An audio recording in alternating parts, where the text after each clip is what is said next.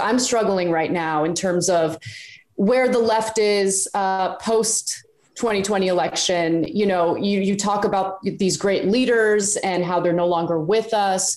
And sometimes things can feel a little hopeless. And so I wanted to ask you, you've always had this sense of optimism, and I think it's a huge part of who you are. It's a huge part of your fight. Where do you find that hope from? Yeah, I appreciate the question. Well, as a blues man in the life of the mind and jazz man in the world of ideas, I've never been either a pessimist or an optimist. I'm a prisoner of hope. And hope is as much a verb as it is a virtue. And therefore, very much like Jacobin magazine, I have to stay in motion. I can't be a spectator. I've got to be a participant, engaged in movement, motion, momentum, organizing, as well as the reading, reflecting, and writing. And as long as you're in the funk and in the mess of the movement, then the hope is found in seeing people refusing to give up, seeing people fight, seeing people serve others, seeing people sacrifice for something bigger than them. And as long as you're part of that motion and movement, that's where the hope is found. So in that sense, hope is as much an effect of action, probably more than it is a cause of action in that regard. For me, I don't even believe so much in the language of hope. It's just a matter of trying to be a hope. And if you are a hope, you don't talk about hope. Hope's too abstract. It's too abstract. If your hope in the fleshified sense, the concretized sense, the actualized sense of being part of movements, organizing, mobilizing, then you're forever able to move with others in solidarity here and around the world, oppressed people in every corner of the globe who are fighting. When you look in their eyes, you look in their hearts, you look in their minds, you see that sparkle, you see that fire, you see that strength, and you say, shoot, I got to keep on moving. Yeah. I have to be part of this. But keep in mind, last but not least, Goethe says, he who has never despaired has never lived. And there is no hope without despair. We're wrestling with despair all the time. That's a sign that we're sensitive to suffering. That's a sign that we're trying to reflect on the suffering to try to alleviate the suffering with our social analysis and with our social practice. Yeah, it's to me what I always appreciate about hearing you speak on any show or any platform or read your work is that you constantly tie it to something bigger, a bigger struggle. And I find that that's what really gives life meaning, is to surrender yourself to a struggle that is bigger than yourself, which is something that's very difficult in the modern time, which everything is catered to our own personal whims in the moment, as a consumer. And it really negates our ability to attach ourselves to something that's bigger than ourselves. And to me, the thing that really provides that for me is to be able to zoom back and look at things with a perspective of history. And we live in a moment of one of the most bitter defeats for the left. Right. But often in those defeats in the past, there has been a sort of darkness before the light moment. I would like to hear your thoughts as to where we are. The Bernie Sanders campaigns of 2016 and 2020 were unimaginable 10 years before, or even 4 years before. And now that seems like it has opened some avenues of possibility that were denied to us in the dark period of the early 2000s or the 90s or things like that. Where are you thinking right now in terms of where we are? Right, no, I appreciate that. One just brief point though about transcendence, trying to be connected to something bigger than us. Rabbi Heschel used to say that we've got to be connected to something that calls us to serve and sacrifice that's larger than us. Yeah. But the problem is the market has colonized the dominant forms of transcendence. So who've got careers, opportunism, just market-driven conception of transcendence. So that success, financial prosperity, status, spectacle, celebrity, all those are market forms of colonizing transcendence. And I mean, leftists in all of our varieties, we're calling for non-Marxist forms of transcendence. It could be moral, it could be spiritual, it could be political. It's something bigger than us. It's solidarity, it's justice, it's freedom, it's democracy, equality. And the only way you can concretize that is to sustain different networks, different matrices, different organizations and structures that are countervailing forces against the market-driven forms of transcendence. And that's true for just market-driven forms of university, market-driven forms of civic institutions, and so forth. So that becomes a launching pad into looking at the grimness of our own moment. Because it's true that, my God, just 12 months ago, we had hundreds of thousands of people on the street with Black Lives Matter. And that is inseparable from Bernie Sanders' campaign, going back to Occupy, feminist movements highlighting the Me Tooism, anti-homophobic movements, bringing to bear the kind of dignity for gay brothers and lesbian sisters and queers and trans and non-binary precious folk, so that the voices are still there. It's just that the imperial structures, but the empire is just so decadent. Mm-hmm. And the wonderful piece that I read on the ruling class by our dear brother, was it? Doug Henwood. Yeah, I highly recommend folk to read that. And you can just see the level of decay of the ruling classes. So that it's just the outright unleashing of gangsterization. And they've always been barbaric. But some barbarians still have certain kinds of constraints. Whereas now the gangsterization of the empire with a ruling class so decayed that it's very difficult for social movements to have impact on elites who are gangsters. I mean, hypocrisy is a tribute that vice pays the virtue. So if you're a hypocrite, at least you still have standards. Where we've got ruling class now, it has no standards at all whatsoever. So you can't even call them hypocrites because the gap between virtue and vice is no longer important. They don't care. That's what greed run amok is. You see. And so dealing with that, there's a sense in which we're glad that we have as many voices, organizations, journals on the left in some ways. And when you think back of, where we were, let's say when I was you all's age, let's say when I was you all's age, Reaganism was running amok. The neoliberalism was already taking off. The imperial militarism was running amok. Mm-hmm. Martin was dead. Malcolm was dead. SDS was pushed to the side. The students were more and more filtering to a mainstream rather than listening to what C. Wright Mills had talked about, what Tom Hayden had talked about, what Barbara Ehrenreich was talking about. We're getting that mainstreaming and streamlining of the young students in the knowledge factories, which became so tied to big donors, big beneficiaries, big money, and then investing in South Africa. We can go on and on. So there's a sense in which we can acknowledge just how dim things are, but also acknowledge that in the dimness, you've got some folks still fighting with tremendous energy and quality.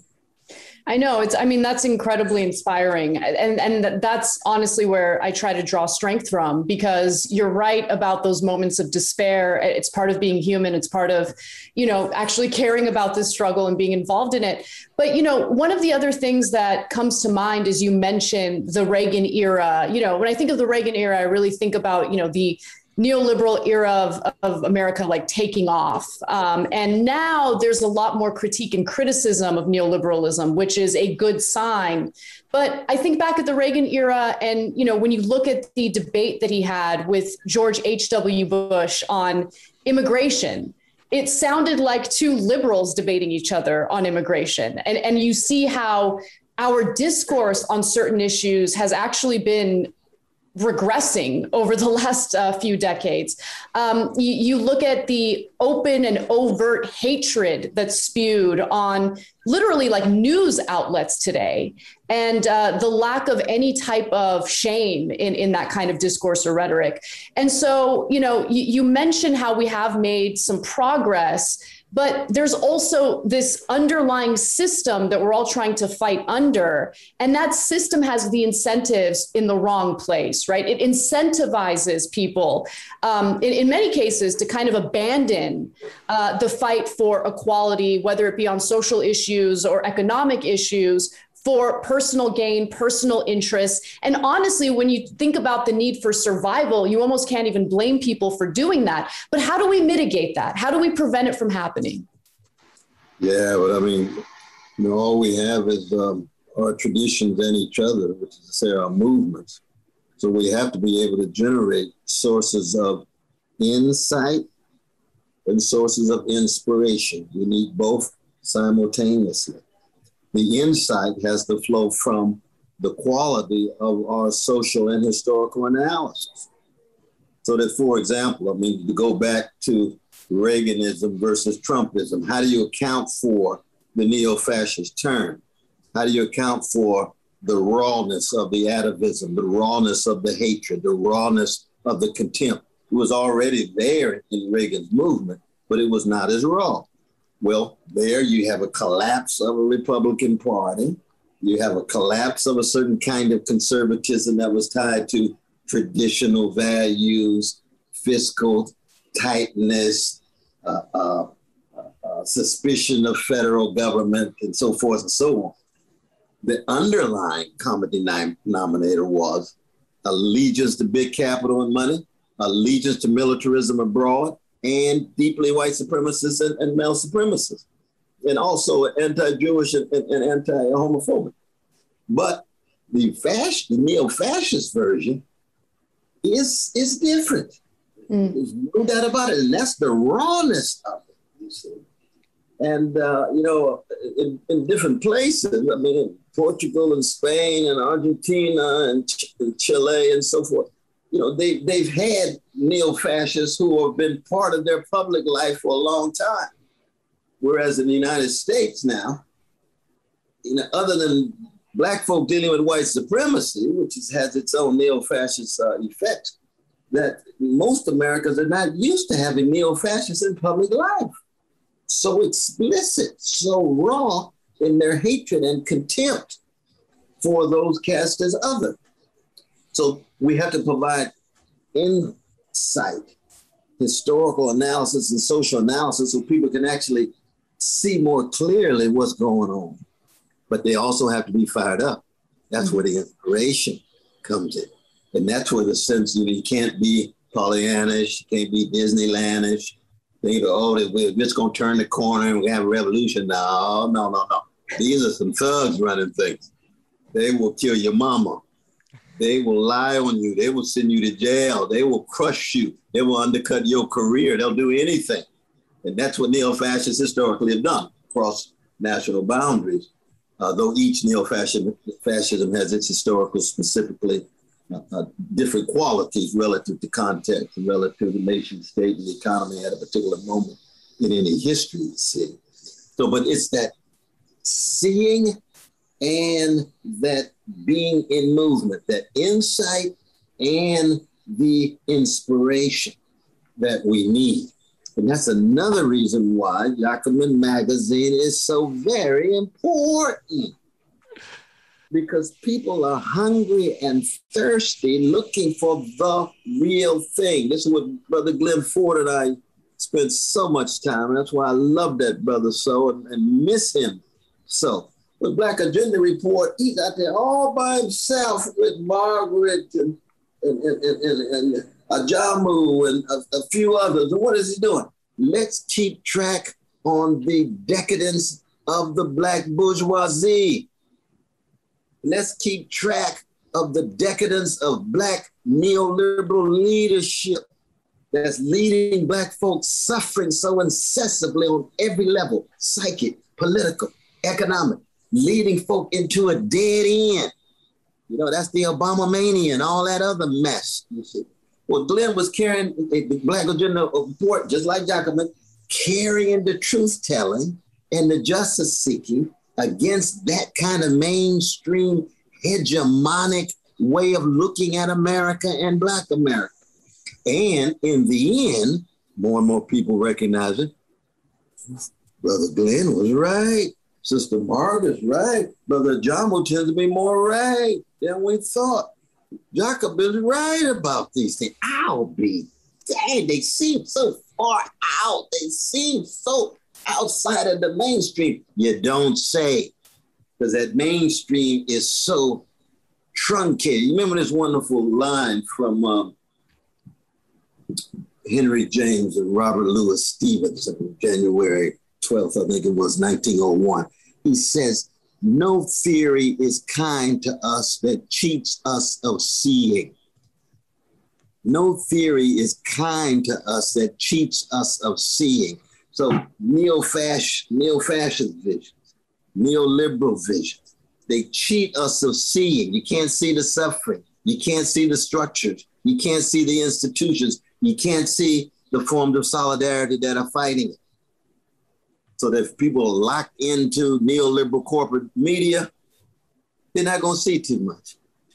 Yeah. They're locked into the Fox News, they're not going to see too much. And where do you get the broader, comprehensive analysis that allows people to see and then be inspired? That's the real challenge right now. And that's why we've got to become even more fortified in sustaining institutions like Jacobin. Yeah.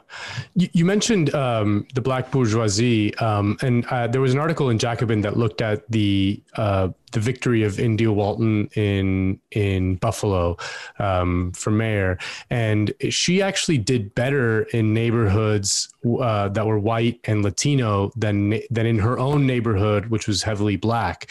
And I found that interesting, this a Black nurse, radical socialist who wins on primarily a white and Latino voting base, while her neighborhood, which is heavily Black, voted against her. And similar thing happened with Bernie. What's the dynamic there? The sort of credibility of the Black bourgeoisie with a lot of Black voters to deliver, frankly, conservative political outcomes, even though when you poll Black Americans, they're some of the most left people on every issue in the country. How does that dynamic work? Yeah, both y'all asked such wonderful questions. I'm telling you, what it means, it just reconfirms what I'm saying about. I'm going to clip that. Yeah. But no, I think it's important to keep the context in mind that you see with Bob Moses and Martin King, Fannie Lou Hamer, Ella Baker, and the Rabbi Heschels and the Tom Haydens, because it was a multiracial movement in the 60s, breaking the back of American apartheid, breaking the back of the old Jim Crow. And it produced two major results. One was the new Jim Crow, which was a mass incarceration of the Black masses, the Black poor and working class. And then there was the mass incorporation of the Black middle classes. And with so many of the radical leaders assassinated or incarcerated, it meant then that liberal and neoliberal Black leadership was viewed as the vanguard of the Black freedom movement. Mm. And so with Brother Barack Obama, you get the height of success in the American empire. He's running the whole empire. Well, that's a major shadow cast. Now, what did he do about the new Jim Crow and the mass incarceration? What did he do about the unbelievable class collapse in terms of schools and education and healthcare and housing for the Black masses? He made it worse. Mm-hmm. He made it worse because he went with Wall Street. He bailed out Wall Street. But the model of Black success became that Black presidency. And so the Black politicians imitate and emulate his neoliberal politics, thinking that's the way to win elections. That's what we ran up against with Brother Bernie. How can we account for the fact that the most progressive presidential candidate in the 20th century was not supported by the most progressive voting bloc in America, namely the Black voting bloc? Why? Because the Obama shadow was cast so deeply that we, myself, and Nina Turner, and Danny Glover, and a host of Black folk, we could not push effectively against that Obama shadow, that Obama effect, which goes back to the mass incorporation of especially the Black middle classes into liberal and neoliberal politics and into being well adjusted to an unjust empire and well adapted to an indifferent set of elites, no matter what color they are. Mm-hmm. So to make the elites more colorful, more Black, more brown, keep the empire in place, keep the predatory capitalist system in place, and things will be better. I mean, that's part of the neoliberal message. You see? So that what is happening now, I'm on my way for Sister Nina Turner running in Cleveland. We got the election coming up on Tuesday. I'm going to spend 5 days there with her. We're going to do 12 events every day the way we did with Bernie, right? And Bernie's going to be there too. God bless him. Bernie will be there too on Saturday at the rally, trying to deal with a moribund, milquetoast, neoliberal, corporate-dominated Democratic Party that has progressives on its edges. But most of the energy of the party is found among the progressives. It's found with the Squad and so forth.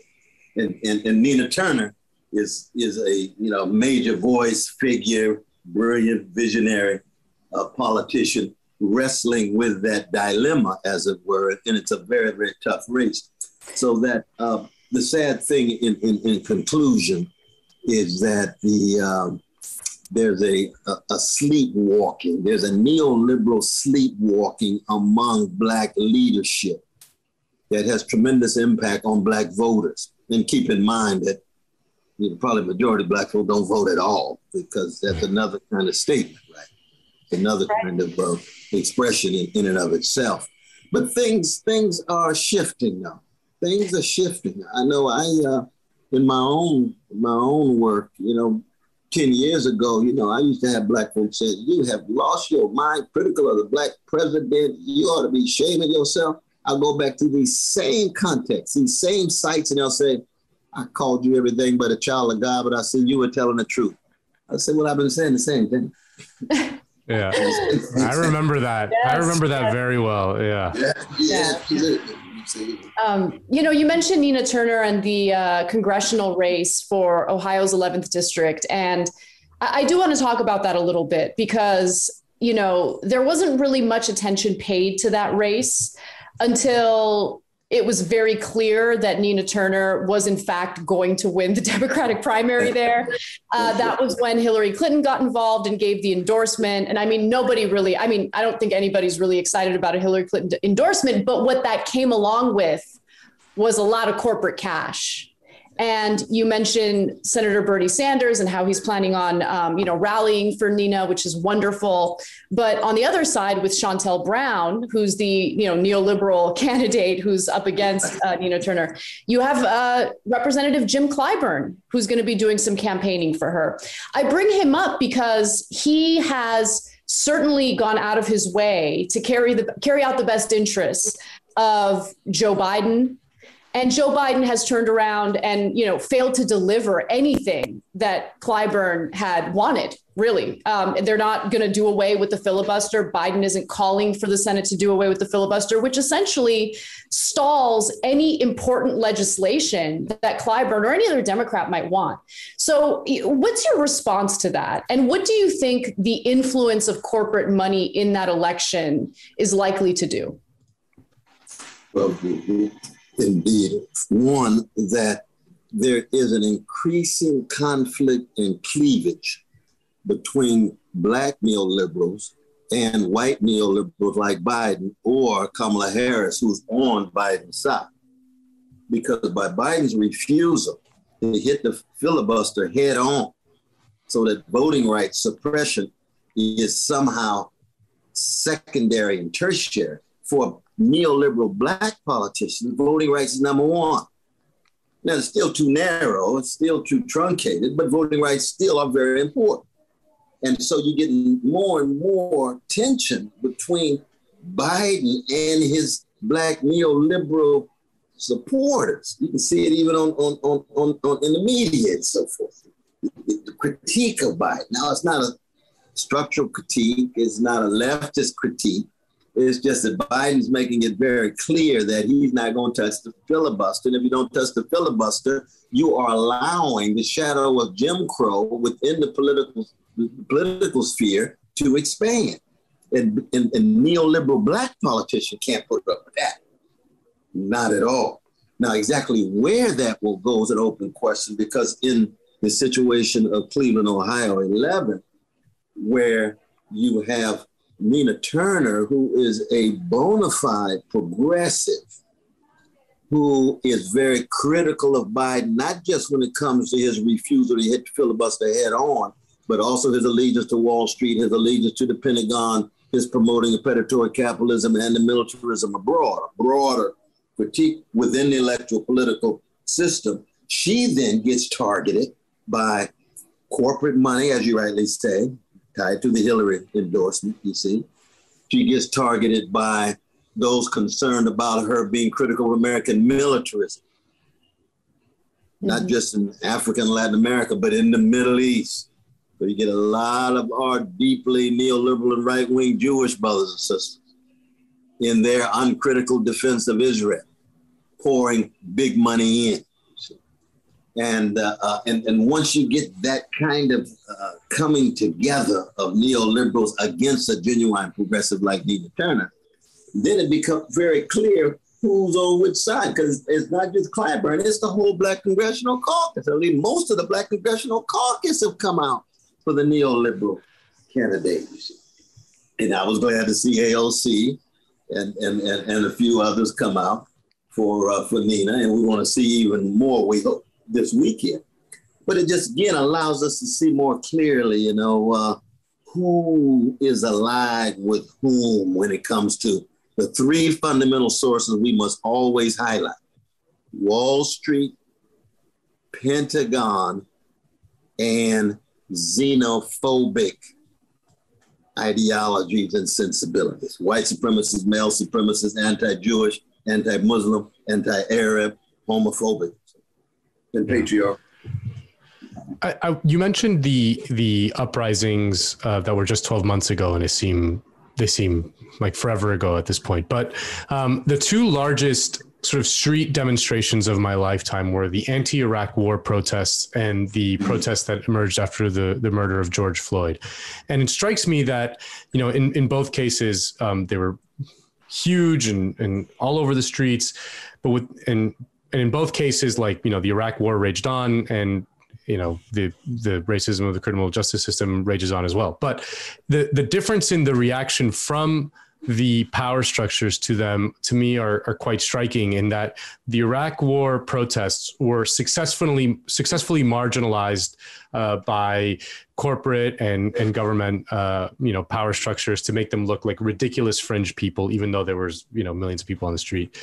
With George Floyd protests, we've seen a sort of absorption of the energy by corporate America. And it's almost commoditized a certain language about race, that a certain radical language around race that has become okay to be used within the context of, say, like a JP Morgan ad, or, Raytheon doing, race trainings in their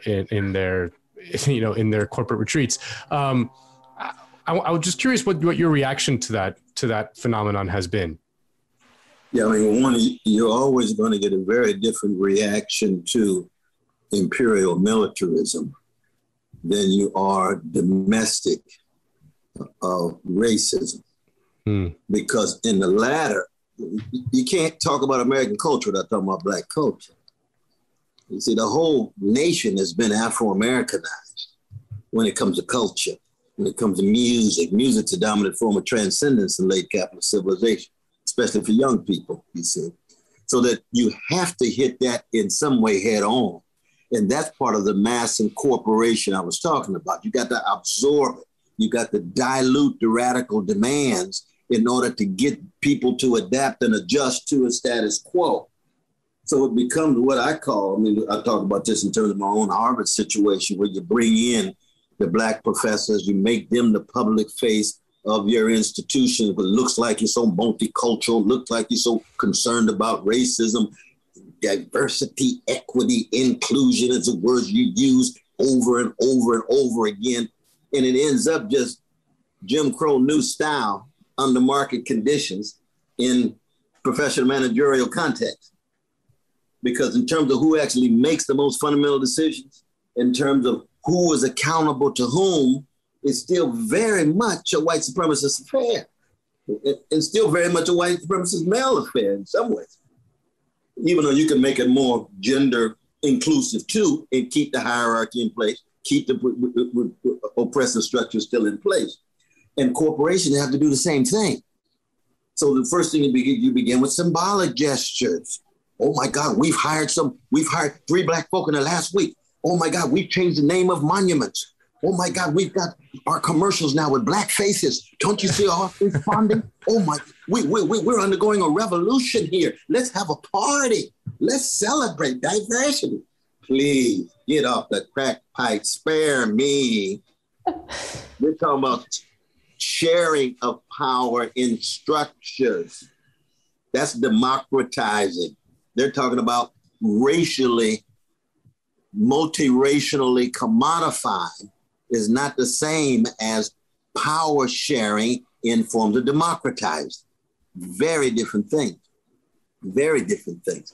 And so I think you're right that the protests have opened up new opportunities for Black middle-class jobs, just like they opened up new opportunities for certain Black professors. But then the question becomes, if it's Jim Crow new style, what does that mean? Are you going to respect the professors who are there? How long are the new folk in corporate America really going to last? How high will they go? If they go to the top, will they have already so thoroughly reshaped and refashioned themselves in the corporate elites that they might as well be white anyway? In terms of their actions and behaviors, in terms of how they spend their money and deploy their power and so forth. See, those are the kind of questions that are very important, not just for leftists, because I think we have to be very, very honest and bold about our leftist vision analysis. It's not just a leftist analysis, it's a quest for the truth. Mm-hmm. And the condition of truth is to allow suffering to speak. The Negro National Anthem is lift every voice. That's a democratic spirit. Every voice must be lifted. You got all these masses of voices out here that are not heard. Poor and working class. You're not lifting. You're not listening to those voices. They're not choosing poverty. They're not choosing jobs that don't have a living wage. They're not choosing indecent housing. They're not choosing unavailable health care. They're not choosing what these schools look like so decrepit and so forth. So their voices are not being heard. And so in that sense, that's for me, and you all know, my own revolutionary Christian view about this thing is that, it's leftist in terms of being on an ideological spectrum, but I'm concerned about the truth. I'm concerned about justice. I'm concerned about goodness. I'm concerned about beauty. Prince produced some beautiful music. He got his new album dropping today, right? Welcome to America. You all know the story about how he and I had this debate about, I said, Prince, you my dear brother, you a genius, but you ain't no Curtis Mayfield. So he went in the studio and made some Curtis Mayfield music, Born to Die. Sound just like Moments in Superfly, part of his genius. But he's concerned about truth and beauty and goodness. He just happens to land with a leftist critique of a decaying American empire shot through with greed and hatred and the vicious forms of white supremacy that so often are isolated from predatory capitalism and imperial militarism. See, that's the critiques of Coates and company, because they want to fetishize and reify race and white supremacy so that that's the fundamental issue. And it is a crucial issue. But if it's not tied to a critique of the hierarchies of empire and capitalism, it's just a neoliberal face posing as so progressive, posing as so radical. It ain't in the end that courageous just to talk about how racist America is. Now, I know that Kamala Harris has trouble with it. She said we're not even a racist country. Biden said we're not a racist country. Clyburn said we're not a racist country, just racist pockets. And it all started with Tim Scott. We're not a racist country. You say, oh my God. If we're in that kind of denial, then we're really in deep trouble. Mm-hmm. So to come along and say America's racist, which I agree with Coates and the others, yes, that's true. But that's just a starting point. And if you don't go further with your critiques of empire and predatory capitalism, you're going to end up reproducing structures of domination that are going to continually weigh heavily on the Black masses as you go off and live in your mansion and buy your second house in Martha's Vineyard and get your new jobs in a new university with millions of dollars and think that somehow you're on the cutting edge of being the vanguard of Black liberation. No, you're just doing well financially and successful in an unjust society. You talk about systems of domination, and it's certainly true within our borders. And it's also very true outside of our borders, where the United States, through our foreign policy, goes against the will of people in various countries. We topple governments, leaders who have been democratically elected. Right now, a big story is the whistleblower, Daniel Hale, the one who leaked documents informing the American public about America's disgusting drone war abroad. He just got sentenced to 45 months in prison. We know what happens to whistleblowers these days if they, do anything courageous in informing the public about the wrongdoings of the Pentagon. Then you also see the type of discourse taking place in regard to the protests in Cuba. And what's fascinating to me is, while there is a bit of an awakening in regard to human rights abuses within our borders, there's still a significant portion of the country that thinks that it's totally okay to, not only criticize, perceived human rights abuses or actual human rights abuses abroad, but say that we need to do airstrikes or use military force in response to that. But why is it that there's still kind of this illusion of freedom within our borders? Because I think that that's not really the case. We saw the way some of those protesters were treated last summer, getting snatched up by federal agents and thrown into unmarked vans. I mean, that's the kind of stuff that you'd expect to see in the countries that we bomb, right? What can we do to kind of further the awakening about what's actually happening in our borders and what we need to do to actually address that, rather than, talk about toppling governments we don't like? Right. No, indeed. See, I think that the deeper one finds oneself in genuine struggle for freedom, is the more readier one sees just how aggressive the repressive apparatus of the U.S. nation state is. So, I mean, we started with Bob Mosley, get beat by white brother Castro, months in jail. We got H. Rap Brown right now, Tucson, Arizona, 40-something years, Imam Jamil, Mumi Abu Jamal, Sada Shakur, so many who got deeply involved in genuine struggle for freedom and found themselves up against ugly repression. And they didn't have to go outside of the borders to find that repression. Same would be true in terms of our precious brothers and sisters coming in from Mexico and the issues of the immigrants, the precious immigrants. You'll see just how repressive things are. Same is true in terms of our radical trade unionists. And even for intellectuals, I mean, good God Almighty, I was just reading about old brother Ray Ginger and his wife Ann Fagan and Carol Weiss King. I mean, these were folk in the 40s who were wiped out by Harvard and other places because of the McCarthyism, and they were fighting for folk who were on their ways to jail. Carol Weiss King needs to be remembered as one of the great lawyers concerned with the vicious repressive apparatus of the nation state. Well, you look at her life and you see what's going on now with immigrants, you say, oh my God, there's continuity in terms of repression. Absolutely. But I do want to say this, though, in terms of what happens outside of our borders, that we have to be morally consistent in our defense of everyday people.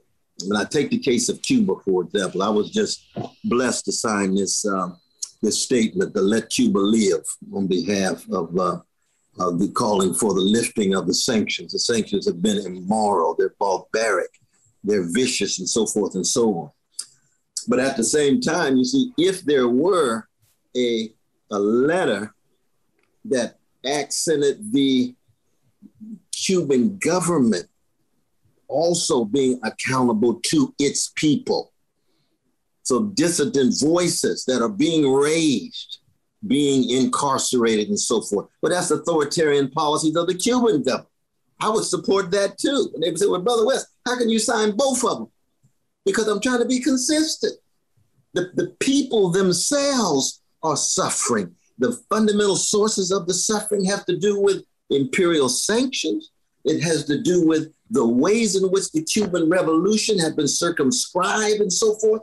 But then the Cuban government itself must be made accountable, and therefore the critiques must be made of any authoritarian policies vis-a-vis ordinary people inside of Cuba. I know when I went to Cuba in 1982, I lectured about 25 times. It must have been about the 22nd time. He said, Brother West, you sound like a counter-revolutionary. I said, well, what am I saying? Well, you said that people ought to have the right to raise their voices and be critical of Fidel. I said, yes, I believe elites ought to rotate. And I said that on television. The elites rotate. You call for Castro to rotate? That's right. They need to rotate. Well, that sounds kind of revolutionary. I don't know what you call it, but all I'm saying is I've come here to defend the Cuban people. And to the degree to which I'm at a critique of U.S. imperialism, which has been vicious, they get patted me on the back. Oh, Brother West, we appreciate that. You telling us, well, I'm trying to tell the truth. Then I had a critique of the Cuban government. Oh, they came at me tooth and nail. Same was true with the racism in Cuba. We solved the race. We've solved the race problem. Get off the crack pipe. No, you haven't. But you've made some major moves, and let's work at it together. But the racism is still operating. So that you had to be honest and candid in such a way that you hope you're not just used by the right wing, because you got folk, in Florida, the right wing Cubans in Florida. Well, West is on our side, at least on this part, but he's on the other side. Well, it's just a matter of trying to be consistent. I'm not trying to make sides in this regard. We love the Cuban people, period. How do you keep track of this stuff? Thank you for that. Thank That was yeah. great. No, and Dr. West, I think you've been very generous with your time. I think before we let you go, you said you're heading off to go campaign for Nina Turner.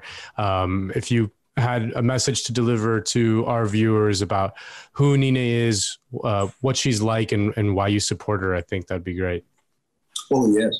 Well, I mean, first I want to say that we must do all we can to keep alive the higher standards of moral, spiritual, and political excellence represented by Jacobin magazine, who has to do with truth telling and justice seeking. So it's very important. It really is. I mean, it's like trying to keep alive the best of the jazz tradition. You see, how you gonna keep that alive? Don't say a word about Charlie Parker. Don't say a word about Sarah Vaughan. Don't say a word about Louis Armstrong. Don't say a word about Mary Lou Williams. You got to keep the standards up. And that's exactly what you all are able to do in terms of the history. It can't just be contemporary events. Tell the whole genealogy of the ruling class of the American empire now in its decadent moment. This Negro necrotic moment, as he noted in that thing, you see. It's dying from the inside. You got to tell a larger story. So it is with our elected officials that we go to Cleveland. We go to support Nina Turner. Why? Because she is a wave in a grand ocean of a Black progressive tradition that goes hand in hand with the U.S. progressive tradition and the international progressive tradition. And she is this crucial person at this moment that's trying to hold up a bloodstained banner of truth-telling and justice-seeking that have to do with moral, spiritual, political standards of excellence. And that excellence is manifest in how deep is your love for everyday people? Do you look at the world through the lens of poor and working people? I don't care what color they are. I was just blessed to write the 60th anniversary for Franz Fanon's Record of the Earth. I got a chance to read it twice. And it'll be out in a couple of months. And what is one of the fundamental points he makes there? The massive betrayal and pervasive neglect of poor and working people, of national bourgeoisies in every corner of the world, including the United States, including Black America. Nina Turner, I was going to say Nina Simone, because they really go hand in hand in terms of their spirit, their vision, their courage, their style, their willingness to tell the truth, right, is concerned about that kind of betrayal and neglect of poor and working people on behalf of politicians, including Black politicians, including Black neoliberal politicians like the one she's running against. That's why I go down to see Nina Turner in the spirit of Nina Simone.